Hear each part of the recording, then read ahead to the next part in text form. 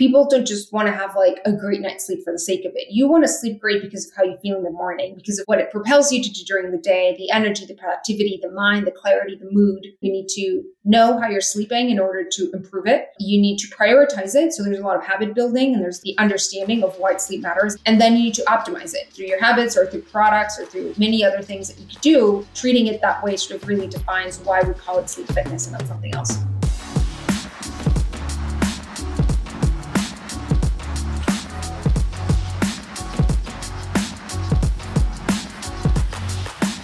Welcome back to the Fitt Insider Podcast. I'm your host, Joe Veneri.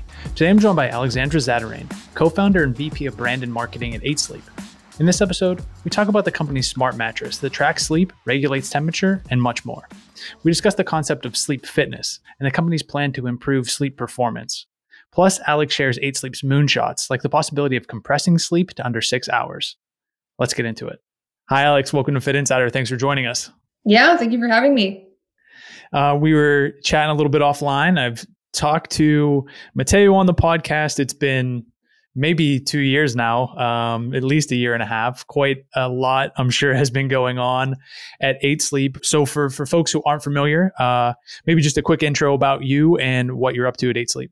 Intro about me. Well, I'm one of the co-founders of 8 Sleep. I lead our brand and marketing team. 8 Sleep, for those who don't know, is a health and wellness company focused on sleep fitness. We develop technology to help people sleep better. So my part in all of this is helping sell all these amazing products that we make, and also ensuring that we're building is really a company that is driven by a mission, and that we are able to bring actual good benefits to people who buy our products. So it's not just selling you a product, but making sure that your lifestyle is changing and you're seeing a lot of benefits in your health.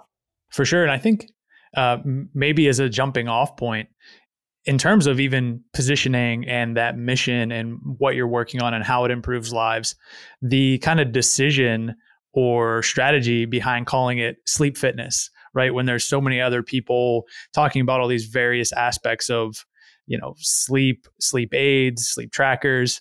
Can you just talk about maybe the inception or the idea behind sleep fitness and how you actually define it?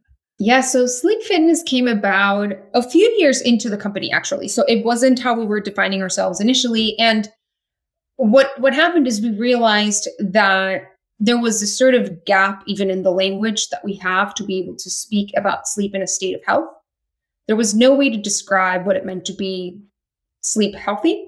And so that's where sleep fitness comes in. You can be sleep fit.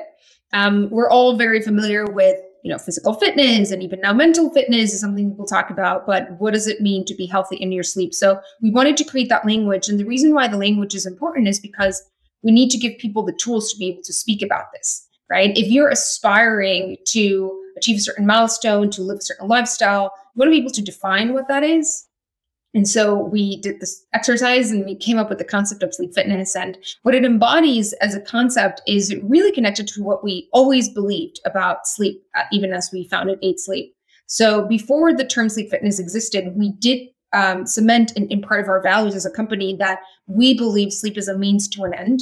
People don't just want to have a great night's sleep for the sake of it. You want to sleep great because of how you feel in the morning, because of what it propels you to do during the day, the energy, the productivity, the mind, the clarity, the mood.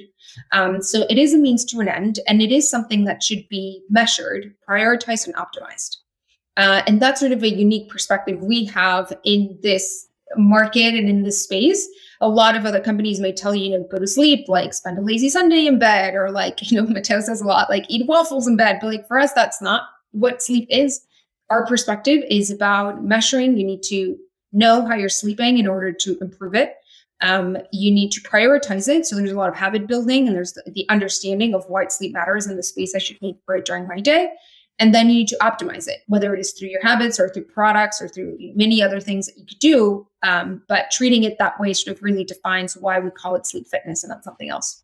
Yeah, I think it's hugely important and really well-timed with this evolution of not only the kind of health and wellness and fitness consumer, but also sleep optimization, health optimization in general, and even people being willing to, or, the education around how important sleep is, it's shifting from hustle culture and pulling all-nighters to, even as you say it, we need to invest in our sleep so we can go harder the next day and improve our performance and outputs on so many different levels.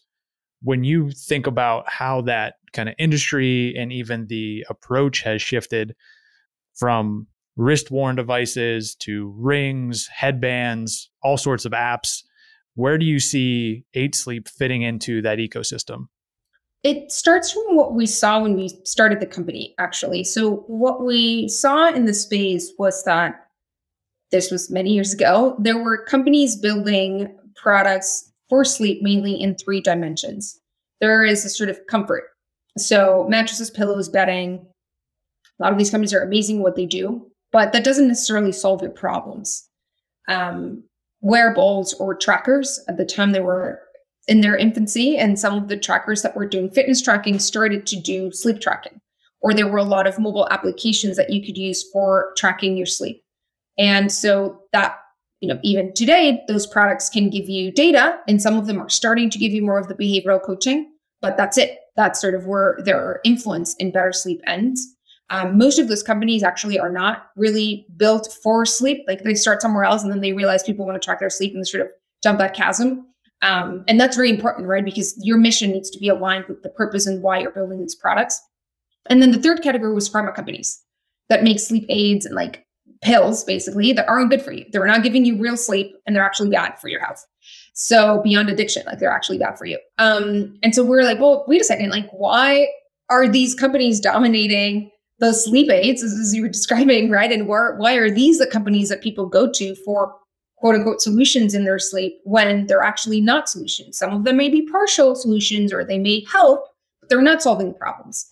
That was the aha for us. The idea that there has to be a company that is actually mission driven, that measures their success and their ability to help people sleep better, not in selling products. Like your success is tied to, am I actually helping people sleep better? And there has to be a company that is using real innovation to solve the problems, not to just sell you products because it's what people want right now. It's like, everyone wants to track. Let's build more trackers. No, like what is actually the need? What can we solve? And that means we built a company that is very freaking hard to build. Like, I'm not saying that this is the easiest thing in the world, even though everyone in the world sleeps and everyone has sleep problems. It's really complicated to be a mission-driven company. And it takes time to bring a lot of these innovations to market because you're trying to solve things a little bit differently. So that's sort of like what we saw. And then from there, it's been a journey to actually define, well, what are the problems? What are the technologies we can use? What are all the things in the future we could solve, et cetera? Yeah. Speaking to that journey and bringing this product to market, it's like, I think it was like 2014 that you guys started the company. Yep. So yeah, it has been quite a while, and it was, Y Combinator, and then I think a Kickstarter or some type of crowdfunding. And then now, obviously more recently, getting to this growth stage and really, really trying to expand in not only in terms of sleep, but health overall, and get the product out there in the market and continue to grow it. What has it been like making that transition from, hey, we're just getting this thing and trying to make sure that the technology actually works, to like, okay, now let's get to the growth stage and really ramp it up? It's been crazy. So it's definitely a very crazy journey. But what makes it rewarding is the measure of success that we have. I think that is what, all in all, makes you look back and say, wow, like there's actually been tremendous progress, because we don't measure that progress again in like how many units we've sold and which revenue we've made. That is important in running a business or venture-backed company. Of course, that needs to exist. But what we are able to say today about the impact our products are having in people's lives, we were not able to say 7 years ago, 6 years ago, even probably 4 years ago. That is part of building innovation that you put to market, you refine, you improve, you learn, and then you test, you validate the claims, right? But I think that's what sort of makes it all worth it, and the big difference between the early stage versus the growth stage for a company like us. And I think for anyone who's maybe not familiar or hasn't done this, I think I'm obviously super tuned into this world, so I see it pretty much constantly. But in terms of that validation, it's like, go search 8 Sleep on Twitter, basically, and see all the people that are sharing screenshots of, their sleep fitness, or talking about their bed or pod that just got delivered, and what that experience has been like. How do you think about that? Almost like, what is built in word of mouth, and then how you leverage that and use that in terms of a marketing strategy? Or, is it something that is just more organic and you love to see it, but you just kind of let it go? So how do you think about that? You obviously have to use it. I think anyone who leads marketing at a company that has such love from the community would be just really dumb not to leverage all of these amazing commentaries. So we find ways to use it, and it varies. It's about how do you surface it in the moments when other people may be considering a purchase. It may be used for awareness. We've actually had some pretty successful campaigns that even went on television, national television, with some of our real members sort of recording themselves talking about what do they love about the pod and how to improve their sleep. So you can use it in so many ways, but it really has to come from authentic, real testimonials. That's the only way that it works. You cannot hack your way into positive word of mouth. That doesn't mean it's always positive. There's going to be people for whom the pod is not the problem solver, or they don't like it, or they have an issue. That happens across any industry and any product. But when you see such an inflection of positive commentary, and particularly for us, the most valuable piece is when we see in third-party data, so people who use wearables, a Whoop, an Oura, an Apple Watch, Garmin, whatever it is that they're using, and they see in their third-party device that the pod actually improved their sleep, their HRV, their recovery, their score, whatever it is, there's nothing like it, because that's not the pod telling you you're sleeping better, and that's sort of our own ecosystem. That's someone else's product telling you that they're seeing a difference in what this temperature regulation and this automated temperature regulation is doing for your sleep. So that's sort of the big aha that we love to see, and we are just always seeing organically. So we're constantly thinking of ways how can that become more of something we invite people to experiment with and discover if they see those patterns in their data, so that maybe it excites other members to share their stories. Yeah, it's a huge boost, like you said, to see basically third parties validating that. Maybe down that path of marketing, I think there's been a number of kind of partnerships announced in terms of F1 teams, CrossFitters, I think putting some 8 Sleep products in Airbnbs. I think even, I can't remember if it was this year or last year, but partnership with Barry's, the boutique fitness studio. How are you thinking about these partnerships when they come up? How are you then kind of executing them? And have you seen, or what type of results have you seen from the partnerships? I'd start by saying that we as a company go about building our brand in a way that is like a movement. So as a mission-driven company, it's not just about selling the products, but we need to be ambassadors of what it means to be sleep fit. How do you achieve it? How do you achieve it even if you don't have our products, right? That's most important to us than anything else. So then when you think about the marketing needs to take on a similar path where the education of sleep fitness, making that even something that you discover, you learn about, you understand, you desire, you aspire to be sleep fit, right? That is sort of goal number one. And a great way to achieve that for us has been through these partnerships that you were describing. So whether that is becoming the official sleep fitness partner for Barry's, it's a brand that we love. It is a brand that made sense because their customer base definitely very similar to sort of the customer we're speaking to today. And seeing that sort of mutual respect and potential integration for telling the story of how you can be fit by going to Barry's, but you can also be sleep fit by sleeping on the pod just made so much sense. A lot of their trainers sleeping on the product, their CEO and founder sleeping on the product and talking about it, right? So the authenticity needs to be there, but then also saying, well, how do we use this for marketing? So that was sort of the idea behind some of the partnerships there with Barry's. Mercedes Formula One team is the same.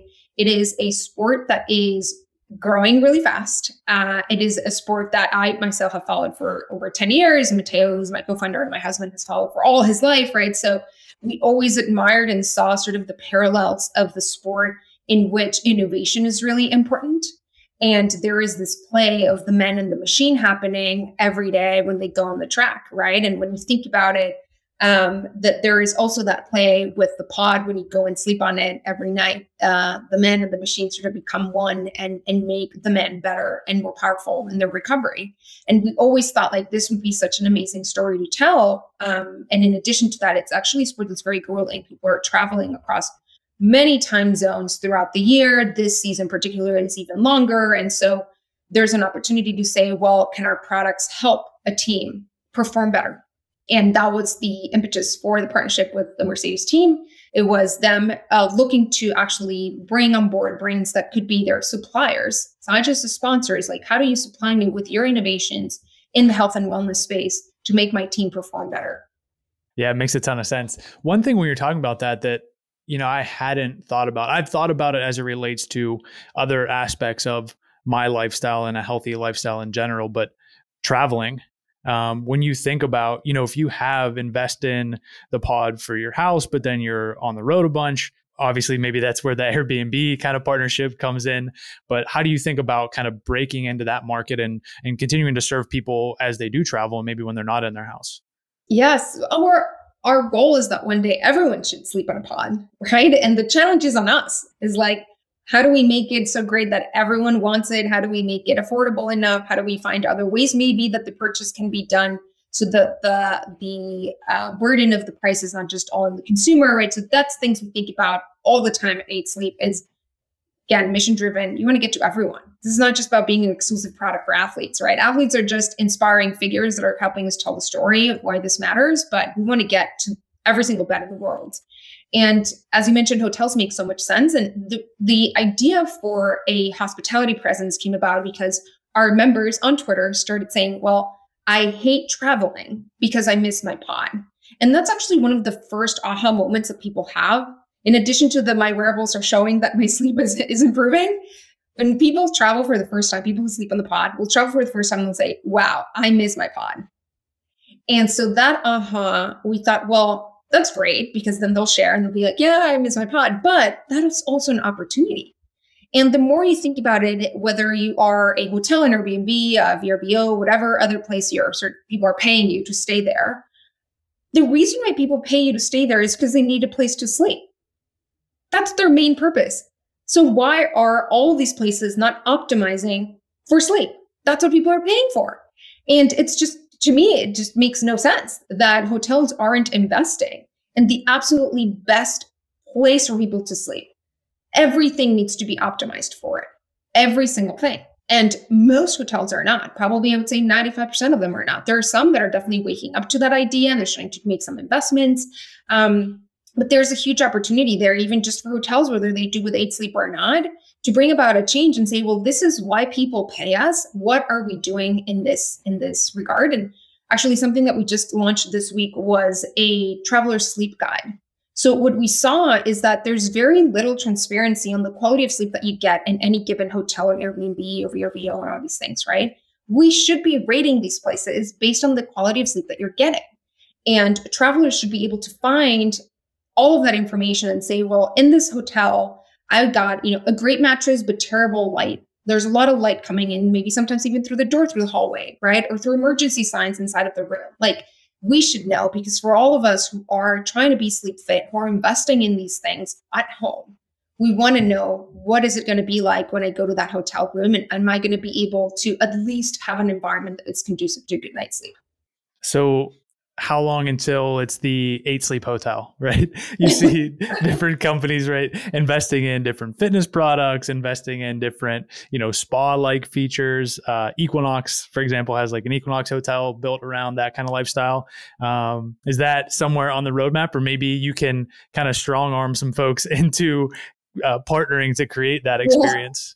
I think it would be awesome, right? I mean, we never say no to ideas in the future. Obviously, there's a journey of a company and there's like a time for it and when it could make sense. But for now, our focus is on, you were mentioning that the partnership earlier with Airbnb host is, how do we bring it to people's environments, Airbnb places they're already renting, or hotels. There's a lot of partnerships going on with hotels and a lot of things we'll be announcing in that space. So that's the focus for now.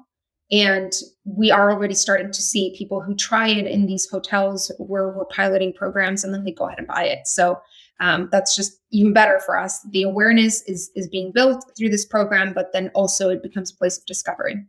Sure. Maybe zooming out a little bit and thinking about the ecosystem. So, the mattress cover, the mattress, the app.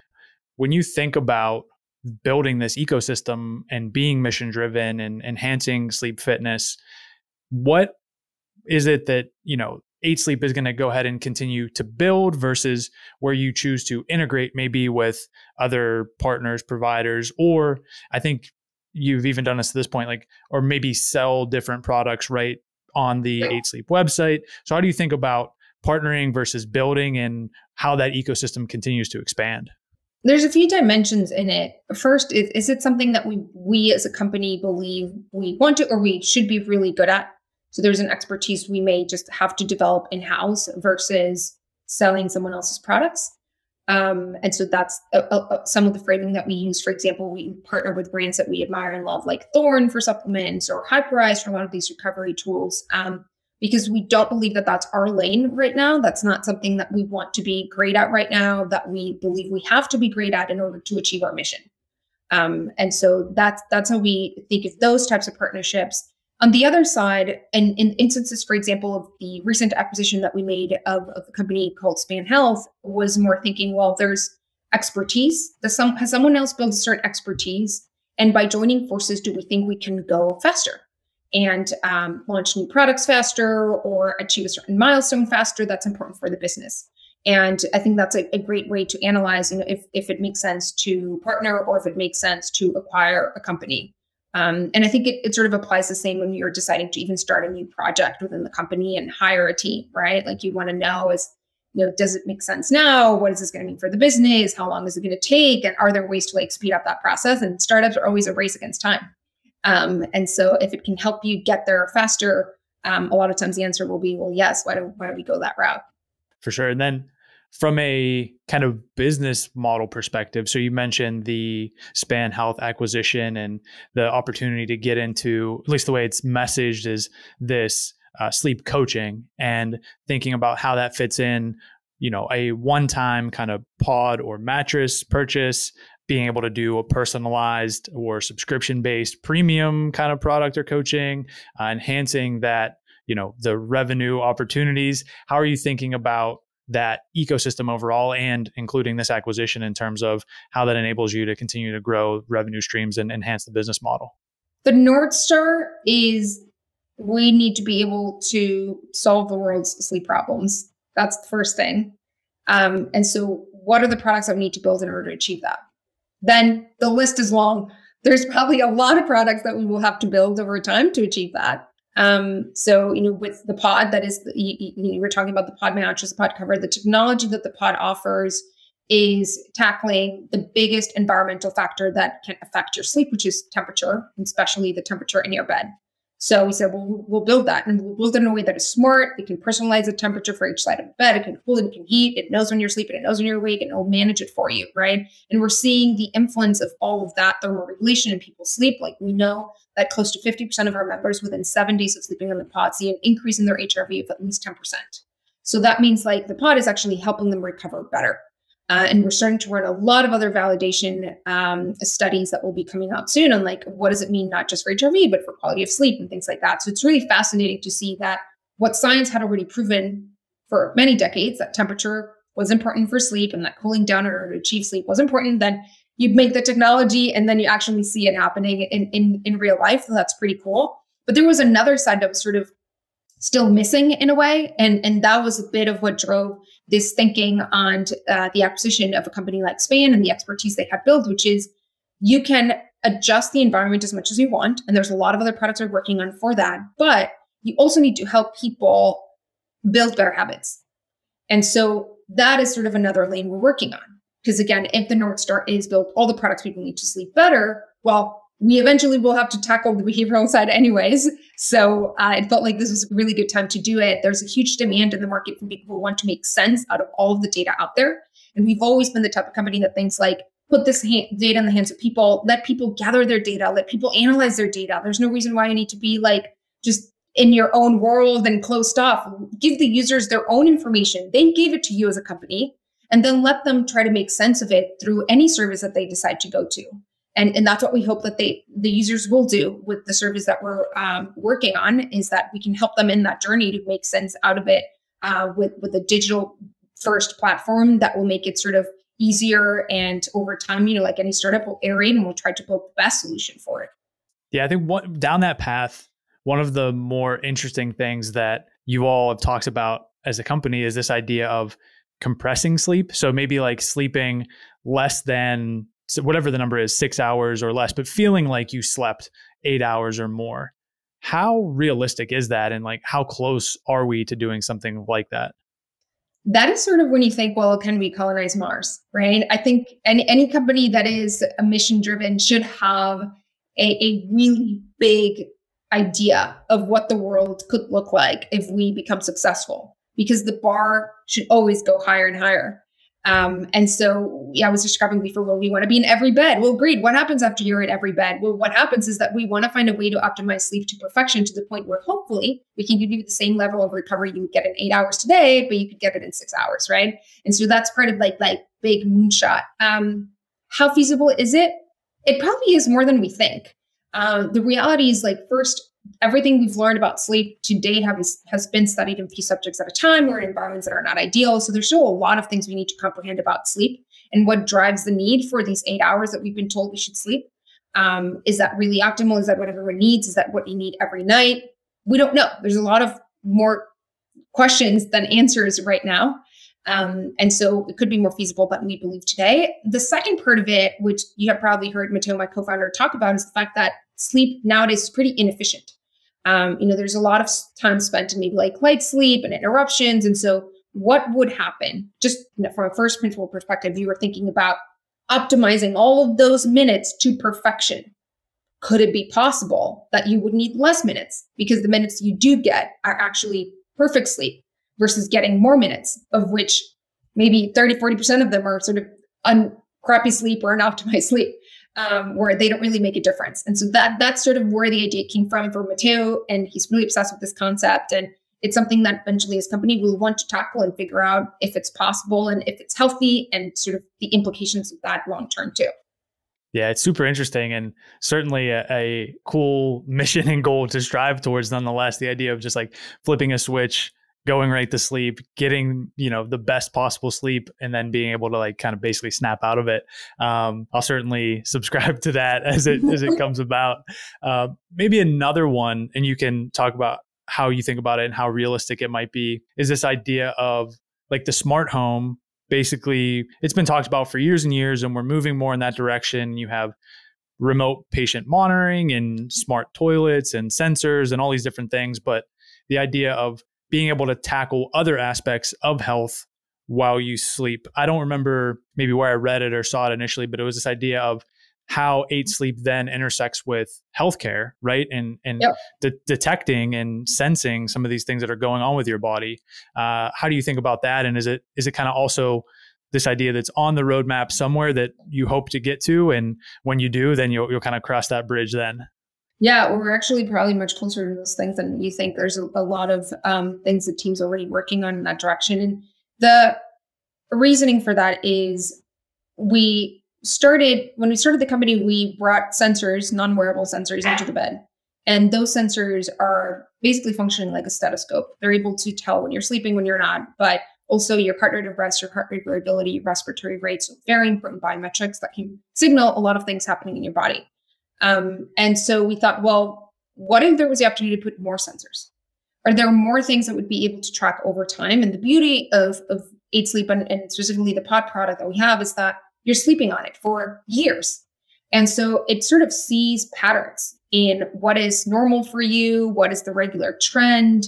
And it could tell you when something's changing. Like, we've actually had multiple cases of people who they DM Matteo on Twitter and they'll say, well, your product saved my life because, or your product told me I had COVID, right? And a lot of these things we don't diagnose. We're not a diagnostics device, but people will do their own conclusions out of the patterns that they've built over months and months, and some people years sleeping on the pod. And they're able to see, well, wow, like when the pod alerted me that my HRV was really low or that my resting heart rate was really high, something just seemed off. And like, I went to the hospital and I needed an intervention. Like, we've had cases like that. So it means there's a lot of potential to put more sensors, probably some imaging, interesting things that could detect early signals of things developing in your body and warn you about them. So part of this moonshot is, well, can your pod save your life? It can't. There's no reason why it can't. And the only thing that sounds off to people right now is that we're just not used to thinking that our beds could be that. But there's no reason why they cannot. Someone at some point is going to make this happen. It makes so much sense. You go to sleep for hopefully for 7 to 9 hours every night. And it's like getting a health checkup. And there is absolutely no reason why you should go to bed on a dumb mattress that is not able to tell you all of these things. And it's just a matter of time before someone builds this technology and is able to redefine the expectation that each of us has of what a bed should do for us. Yeah, the vision and the mission driven aspect is certainly coming through when you talk about, putting this bed into everybody's home, making sure they're sleeping on it, thinking about how it fits in with healthcare, thinking about the idea of, compressing sleep. All these things are super powerful, and it's exciting to know and see that somebody is working on that, right? And to your point, that it's not just, I don't want to say wasted time, because it's necessary, right? You need it to be able to live and perform and all those things, but putting it to better use maybe than just this 7 to 9 hours that we're laying there. Yeah, getting towards the end of the conversation, and as we wrap up and think about how you plot the course to continue down that path. We talked about the Span acquisition. I think it was last year, raised some new funding, something like $86 million. And continuing to, get into this growth stage and really ramp up. What is on the roadmap, maybe the rest of this year? What are you looking forward to, or maybe we should look out for as you continue down that path? A lot of innovation, hardware, software. I think that is where people should definitely stay tuned. Yeah, I think that's probably where most of the energy is going in the team right now. And more exciting things on the brand side too. How do we continue to build this movement, tell the story, show the value of our products through these partnerships? Awesome. Well, we'll get you out of here on this. As people are listening to this, they want to check it out and learn more. Where would you point them? What's the best way to kind of get the full download on 8Sleep? 8sleep.com. So go there to check out our products, our story, or find us on Twitter too. We're pretty active there. Awesome. Thanks so much for making time today, and definitely excited to share the conversation. Yes, thank you.